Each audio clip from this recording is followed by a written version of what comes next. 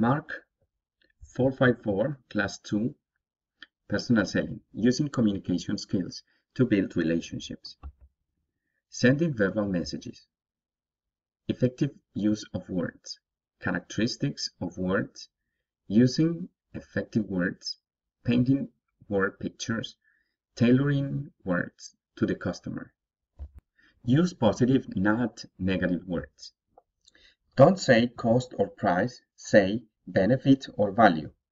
Don't say down payment, you can say deposit. Don't say contract, you can say arrangement. Instead of saying buy, use invest. Instead of using sell, you can say move.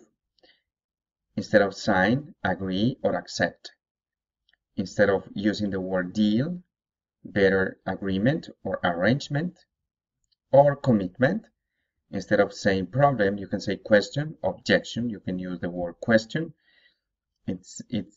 Instead of saying customer, you can use the word partner.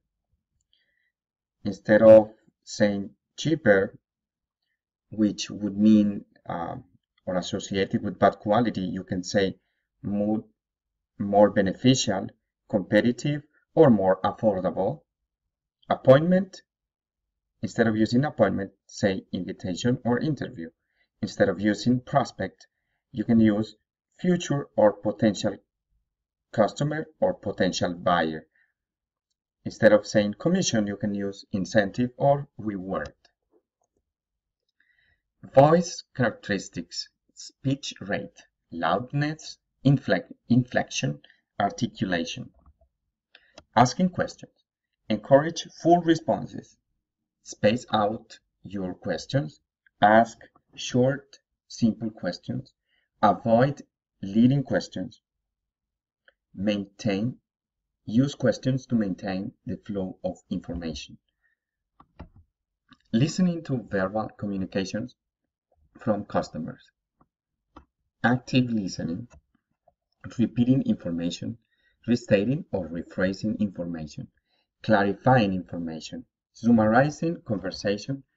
Tolerating silences. Concentrating on the ideas being communicated. Reasons for listening. Clears the air.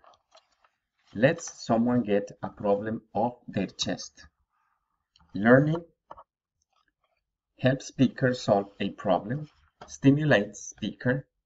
Involves speaker in conversation. Leads to mutual problem solving. Gives you a chance to think.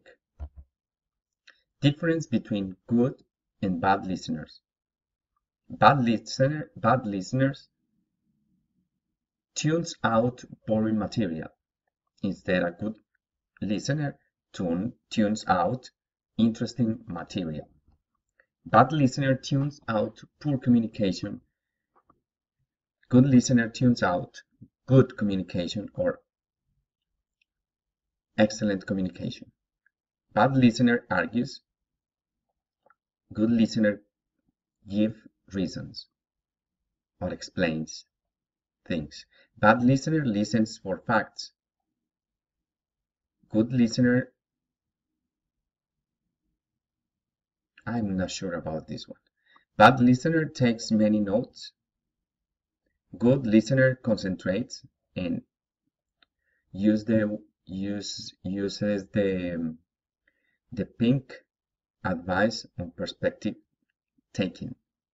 Bad listener fakes attention. Good listener has a natural, genuine attention, demonstrates genuine attention. Bad listener distracted easily. Good listener always paying attention. Bad listener resists difficult material. The good listener analyzes questions and tries to look for solutions. Bad listener reacts to emotional words. The good listener empathizes with emotional words. Reading non-verbal messages from customers. body language, body angle, face, arms, hands, legs, body language patterns, detecting hidden customer emotions and feelings, sending messages with non-verbal communications, using body language, face, eye contact, hand movements, posture, and body movements, matching the customer's communication style, patterns of non-verbal reactions, positive signals, uncrossed arms and legs, negative signals, crossed arms or legs, positive signal, leaning forward, negative signal, leaning backward or turned, positive signals, smiling or pleasant expression, negative, furrowed brow, pursed lips, frowning, positive signal, nodding, negative signals, furrowed brow, pursed lips, frowning. Positive signals, contemplative posture, negative signals, shaking head, positive signals, eye contact, negative signals, fidgeting, distracted, positive signals, animated, excited reaction, negative signals, no eye contact, little change in expression,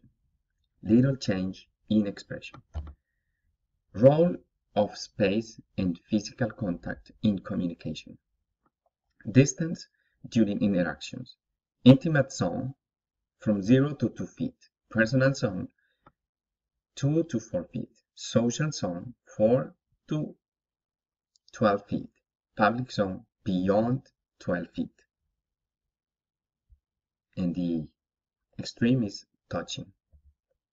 Appearance, match the customer's dress, casual dress codes, hints for men and hints for women. Communicating in a high technology environment. Email, mobile phones, texting, faxing, social websites such as Facebook, and tweeting. Those are uses of social media.